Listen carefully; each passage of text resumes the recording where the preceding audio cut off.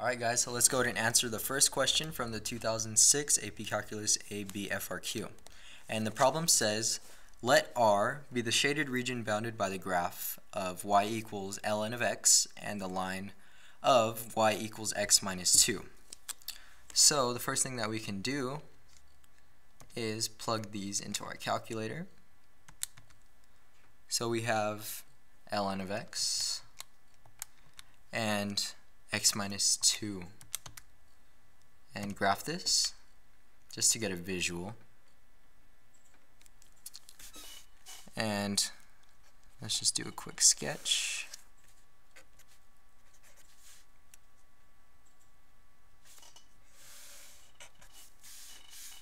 This is our x-axis.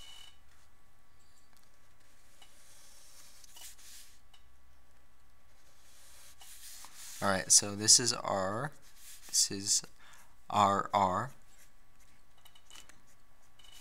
and for part A, it is asking us to find the area of R.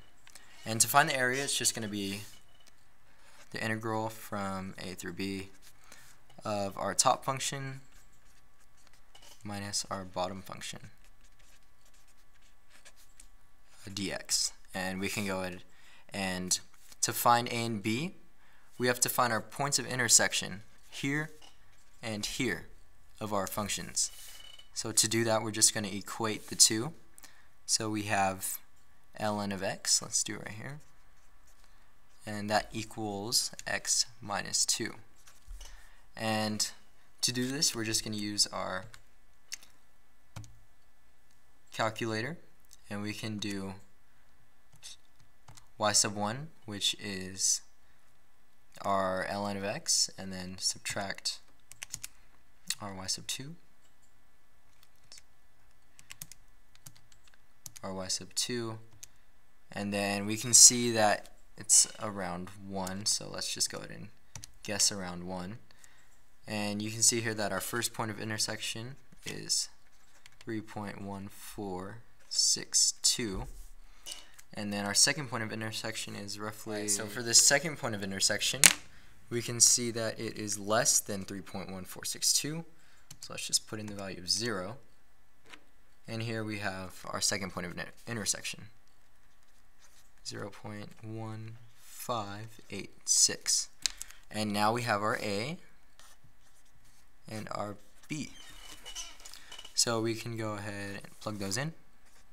1586, 3.1462, and our top function, which is represented by ln of x, minus our bottom function, which is x minus 2, dx. Use our calculator. Now, math 9 from our lower limit, 0.1586, upper limit, 3.1462, of y1 minus y sub 2, and it's with respect to x. Let that load up, and now we have 1.949 units squared, since this is our area of R. Let's go ahead and answer part B of the problem. Now, part B says find the volume of the solid generated when R is rotated about the horizontal line y equals -3. And once again, we could just sketch the graph to visualize this. So we have our x, our y, and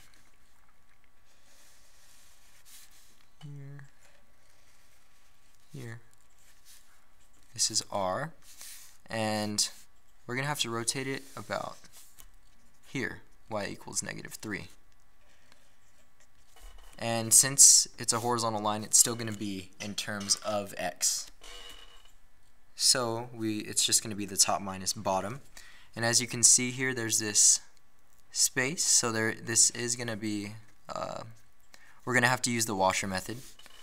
And the washer method's volume is represented by pi, times a through b of our outer radius minus our inner radius, both of them squared, dx. And we can go ahead and plug in our values. So we have our constant and then our a, which is our first point of intersection, b, and then here our outer radius is represented by our top function minus our horizontal line of y equals -3. So it's going to be ln of x minus a -3, so we can just simplify that to plus 3, and that's squared, and then subtract our inner radius, which is this function of y equals x minus 2 minus our -3, and once again we're going to change that to plus 3. So x minus 2 plus 3, this is squared as well, dx, and when we plug this into our calculator, we're going to get the answer.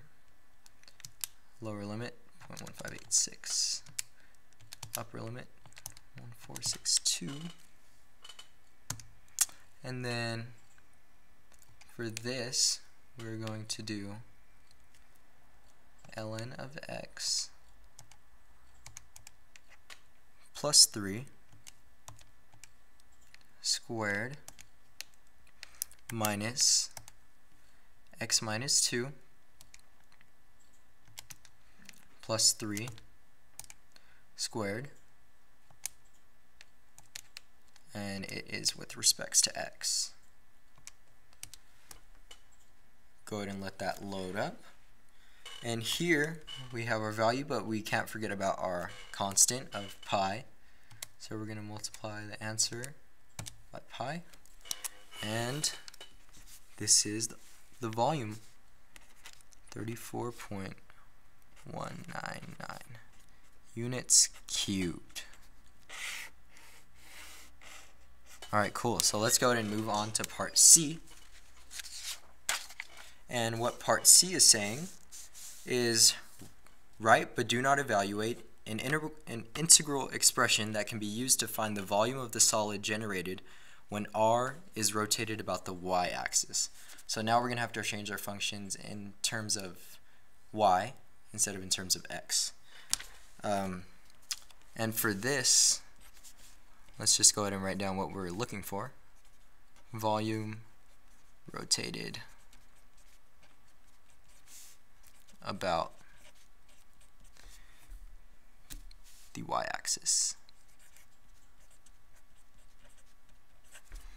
The first thing that we're going to have to do is adjust our limits, since it is in terms of y now. So, new limits. Now our former values of a and b are 0.1586 and 3.1462. And now we can just go ahead and use one of the functions that are given in the problem, but I'm going to use the simpler one, y equals x minus 2, and then just plug in our values of x's, and then we're going to get our values of y, which are our new limits. So the new a is going to be -1.8414, and then whenever you plug in b, we're going to get 1.1462. So now we can go ahead and move on to changing our functions in terms of y. We have y equals natural logarithm of x, and y equals x minus 2. This one's going to be simple. It's just going to, you add 2 on both sides, x equals y plus 2. And here, x is going to just be e to the y. So now we have our functions, and we can go ahead and set up our integrand to solve for this volume. So the volume is going to be constant of pi, and then our new limits, negative 1.8414, 1.1462, and our outer radius is going to be our rightmost function, which is the x minus 2, but now it's in terms of y, so it's the y plus 2. So it's y plus 2 squared, since that's our outer radius, and we subtract our inner radius, which is represented now by x equals e to the y. So we write e to the y. This is squared as well, and now it's in terms of y. So this is our integral expression that will find the volume of the solid generated when r is rotated about the y-axis. And we have fully answered the first question from the 2006 AP Calculus FRQ.